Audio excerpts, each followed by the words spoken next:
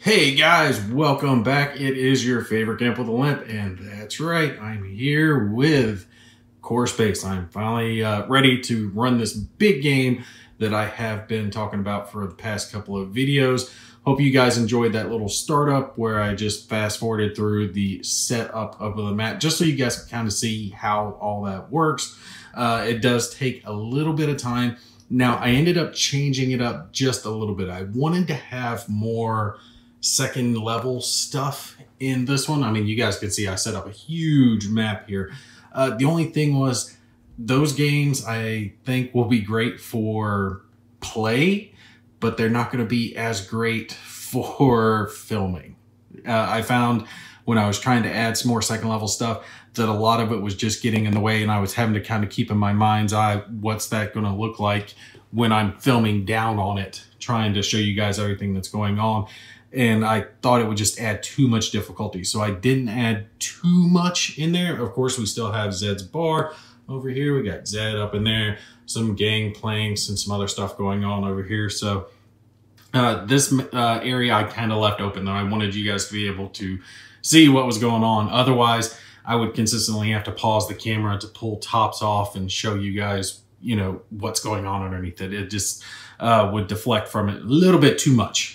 All right, so we're going to have a very, very big game here. I've come up with the scenario that I'm going to go with. Let's start over here. You guys can see my 3 crew members from the previous mission, okay? So their ship is parked right there at the edge. They come in at the dock, and they have arrived here at this city area where Zed's bar is and some other industrial stuff, and they escaped from the Galactic Core prison to come here to rescue their buddy. And the way I decided to handle it, because Renton is the character you guys voted on to be the next crewmate, or the crewmate that they're looking for. So he is joining back up with them.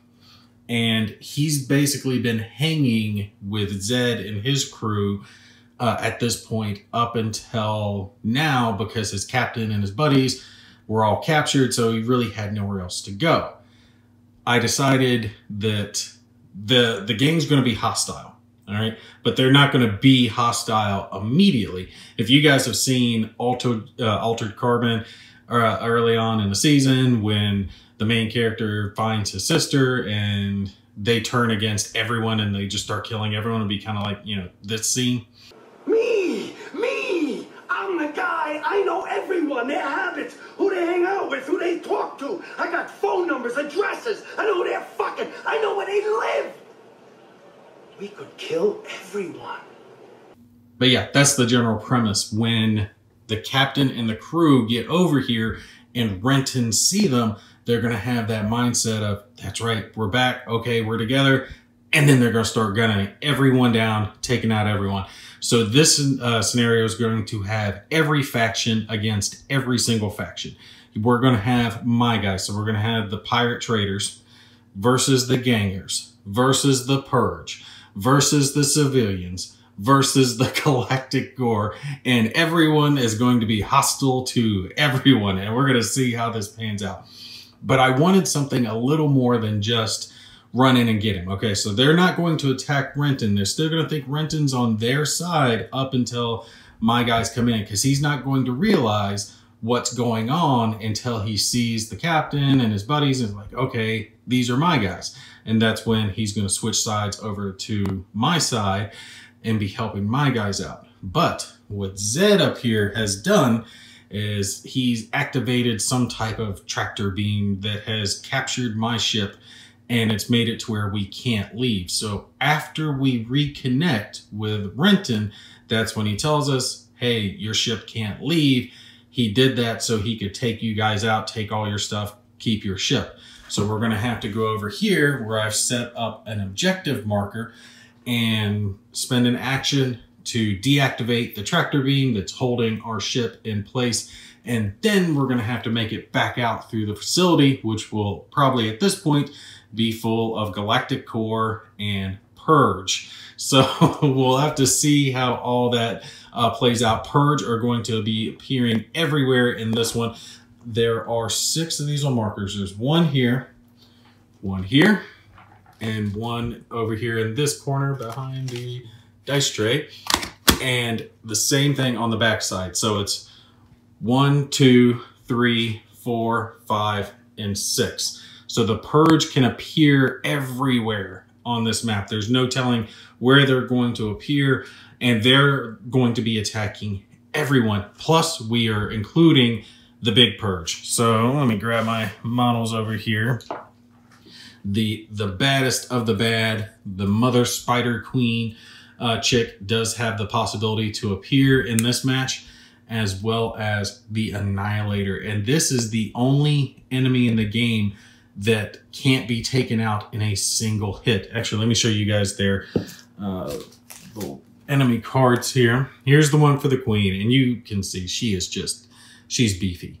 4 attack at close range, 3 shields, which means to take her out, you have to do 4 hits in 1 attack, which is damn near unheard of. I have no weapon capable of that right now, so I can't even damage her at this point. But the neat thing is if you actually are able to kill the Queen, oh, and she's got her little spiderlings. She's got 5 spiderlings. You can't damage her until you kill her spiderlings, which are also shielded. So this thing's a beast. If and when you kill her, she drops these little tokens, which can be exchanged for the most powerful weapon I have seen in the game. 5 dice. That is just brutal. 5 dice up to medium range, and then 3 at long range. That's the utmost, most powerful weapon in the game. She is a beast, the Gatherers. Okay, so she's awesome. And then we have the Annihilator. He is coming to take you. Yeah, he's Arnold now. But he's the only one that cannot be killed in 1 hit. All right, so everyone else, all the NPCs rather, not my guys have health. Traders have health, but everything else, if you actually get a hit past their armor, they die, okay? He doesn't. He actually has 3 modes. There's full power, and then damaged, which reduces his stats, and then there's failing, which reduces his stats even more. So you have to hit him here, then here, then here, and then he goes down. Only Purge that actually has multiple levels like that. And he has this little notch. So they gave the ability to put upgrades into him, which you only put upgrades in this guy if you're like, you know, just hurting, if you're a sadist to take pain. There's no guarantee he's going to be in our game, but there is an event card for him and for the Spider Queen. I would actually be lucky if I did not draw that event card, or if I drew it early or didn't draw it at all, because it depends on where this track is on what's going to happen. And the track only, I think, has to be at like Cover Me before they are going to pop out. Oh, and this is the other side of the track. This is the one that has the Annihilator on it, the Spider Queen on it. It has all that type stuff. So you have to really be on your P's and Q's, because some bad mama jamas can come out during this. A lot of guys. Galactic Core. There are civilians shown on here and other gangers.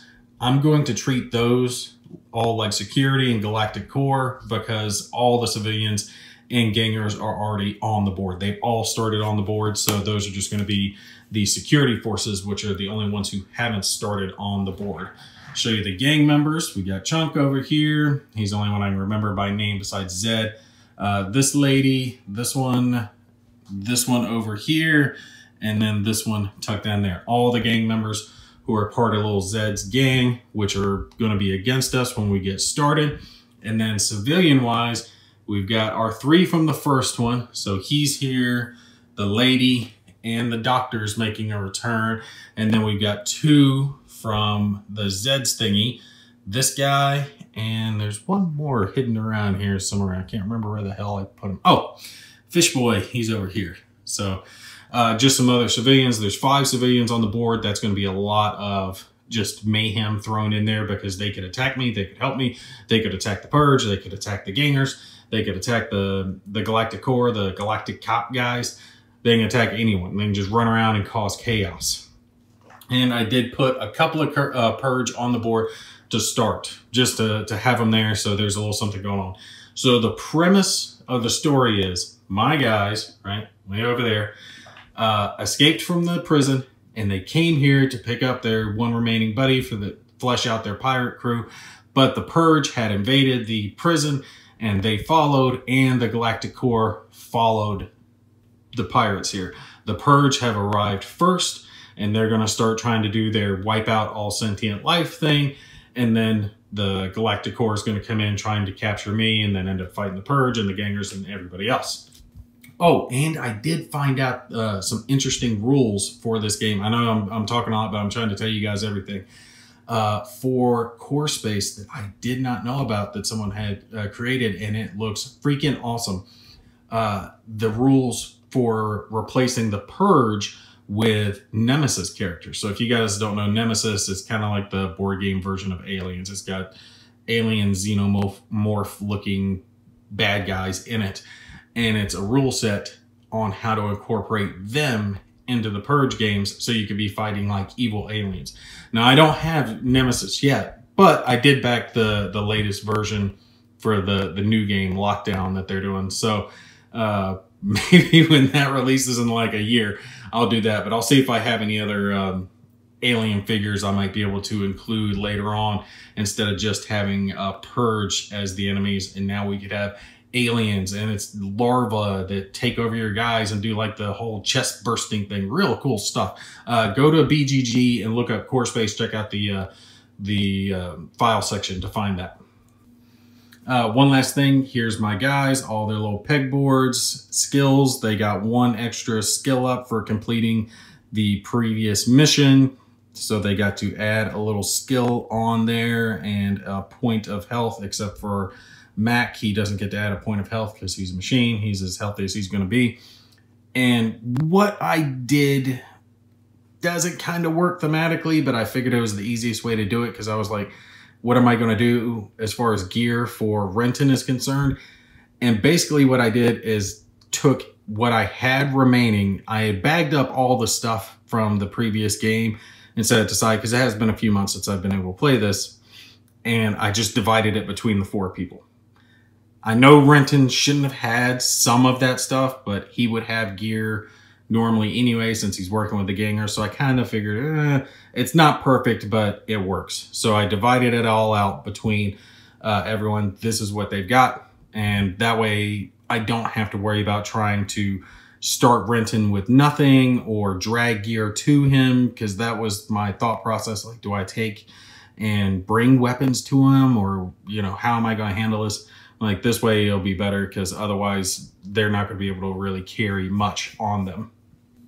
All right, but that is the board setup. You guys can see there is stuff everywhere. One last little pan over before we get started. I've just put little crates down everywhere, mixed around the board, even one up there on that walkway over there if I can get there.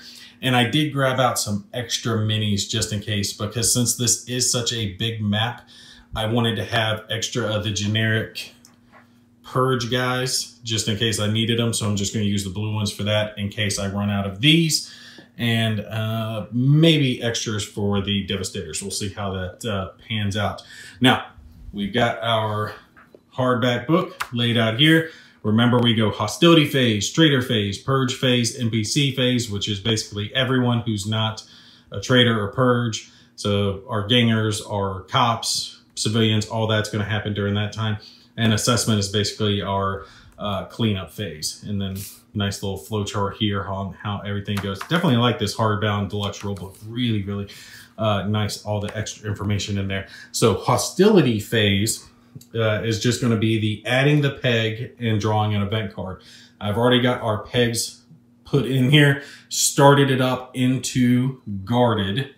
So we're going to already have the chance for purge guys to be coming out. Remember, we add a peg per round, and then once for each shot that is taken, we will add a peg as well. So I see a lot of that going on. And like I said, I've included damn near every card that I have. I have ganger cards, civilian cards, purge cards, the high-level purge cards. Everything is in this deck. So I put the big baddies in there. We'll just have to see what we draw. All right, let's get started. Gang activity is our first one. We are in relax to watch our back. Place the 2 lowest ranked available gangsters at the nearest entry point to a trader. Let me think.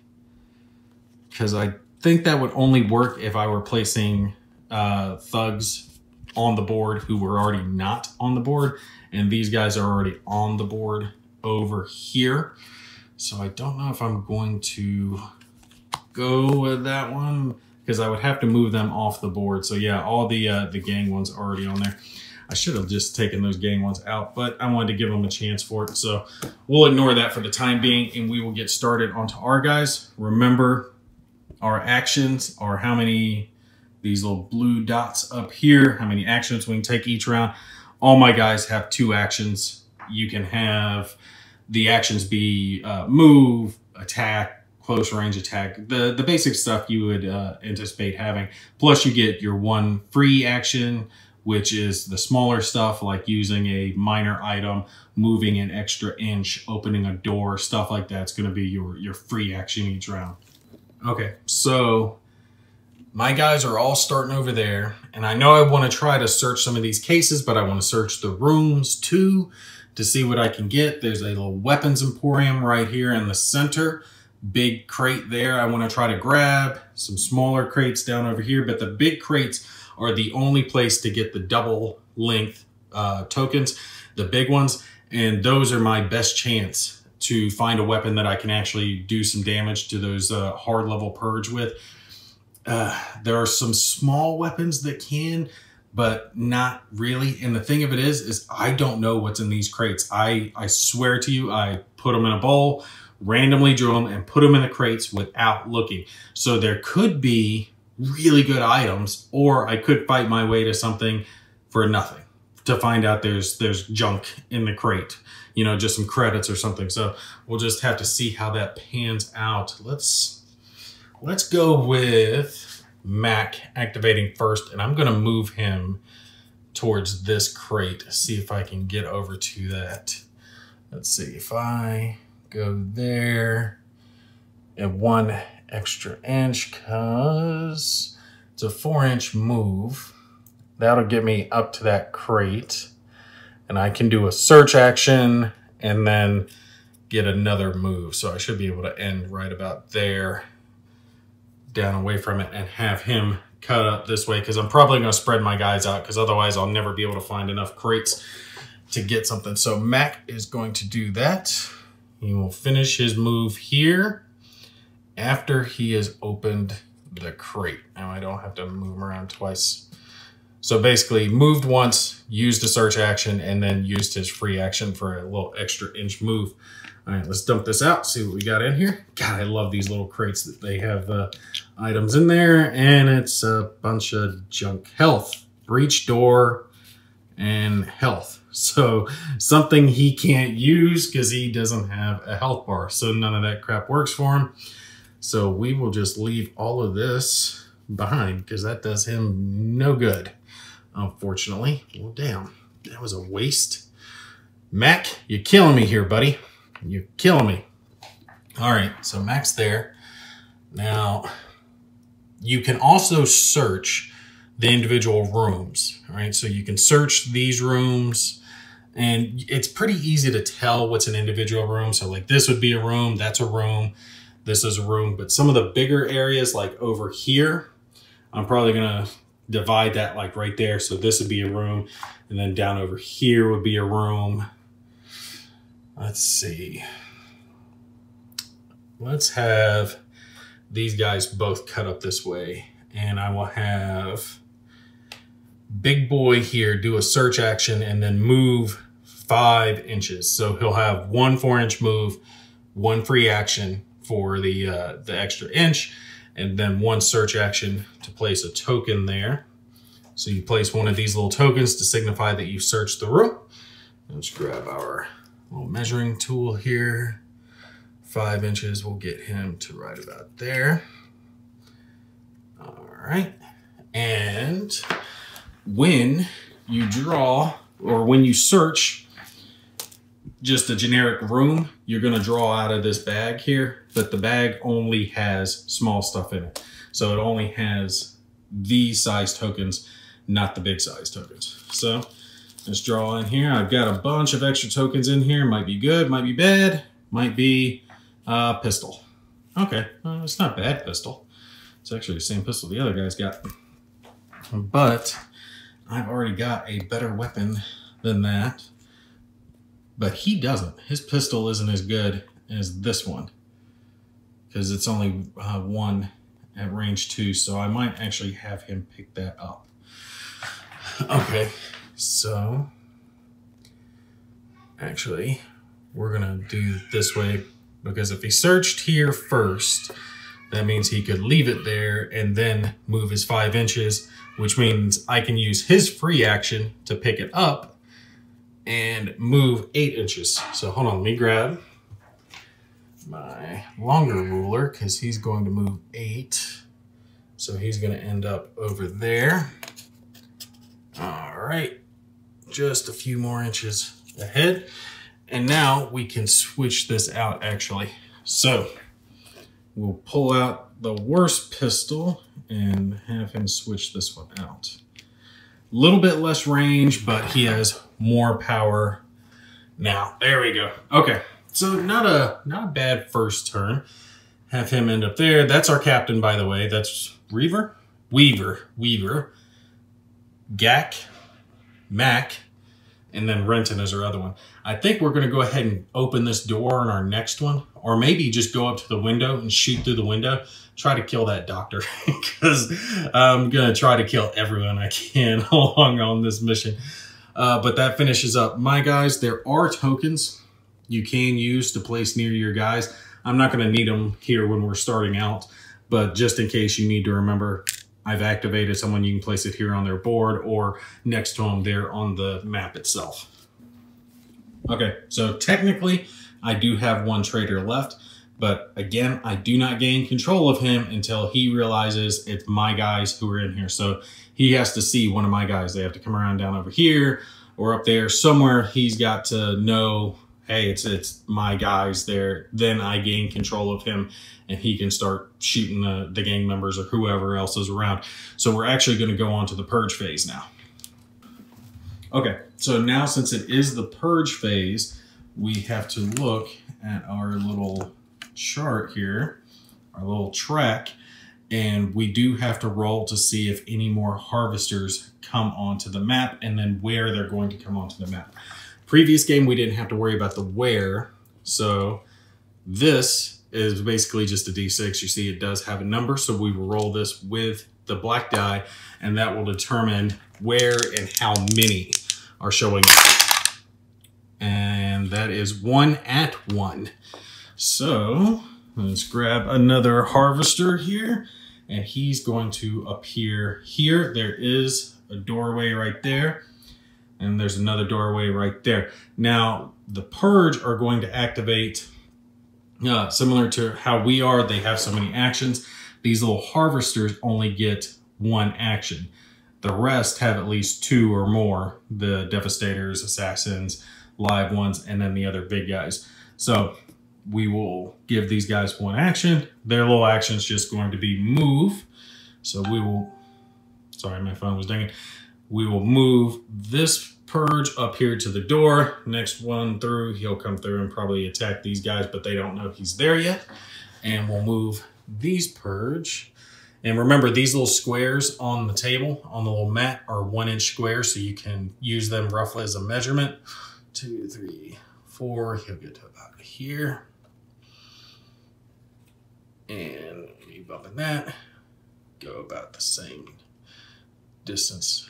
They're a touch far, but I'm trying to get them underneath that little overhang there. All right, so those purge are moving in. Moving close to Weaver, I'm gonna have to take them out here on the next turn before they get me in close range combat. Okay, so now we're in the NPC phase, and that's normally where these guys are all gonna move and attack and do their stuff. I am not gonna worry about moving the gangers yet.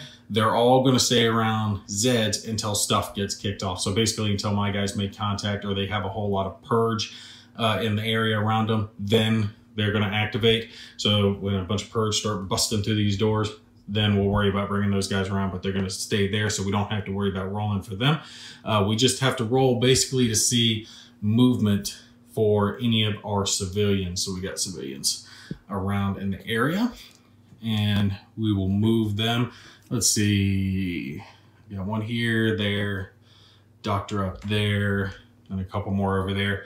We're just going to roll for their movement for now. All right, so let's do our doctor. Doctor is going this way. So he's actually going to end up right there, which is good. He's right there next to the mirror. We'll do this one next. See where he's moving around to. He's going back this way. Right about here. I'm just following this arrow here. The thing is, there's no one close by, so I'm not worrying about activating them to conduct an attack or anything like that. And next one is going back that way, which he can't go directly that way, so we'll move him close to the door. And he can try to go through that on the next one. Other civilians, I've got 2 back there, so let's see if they move anywhere neat. All right, she goes down. We'll bring her down to the bottom of these stairs here. And then the last guy up on the landing is going back. So we'll bring him back over to here. And that's just neat to have them kind of fluctuating around the board and see if they run into any purge or any bad guys or my guys. Like I said, I'm not cutting civilian slack on this one. I'm going to get them down with my guys as we're going along. No mercy for the weak. They all must die. Now, the only other faction I would have to activate at this point would be the Galactic Corps, but they have not come on yet. The minis for them are those right there. Those guys will be getting involved as they start coming onto the board here in the following couple of rounds. All right, that's our first turn done, actually. We are good to go. We do our cleanup phase, which is basically moving our activation counters back, any other end of round stuff, but we're good at this point, so we can pick up on the next one, which we'll do on the following video. And since I won't have anything else I have to explain, we'll be able to get a couple of rounds in on the upcoming videos.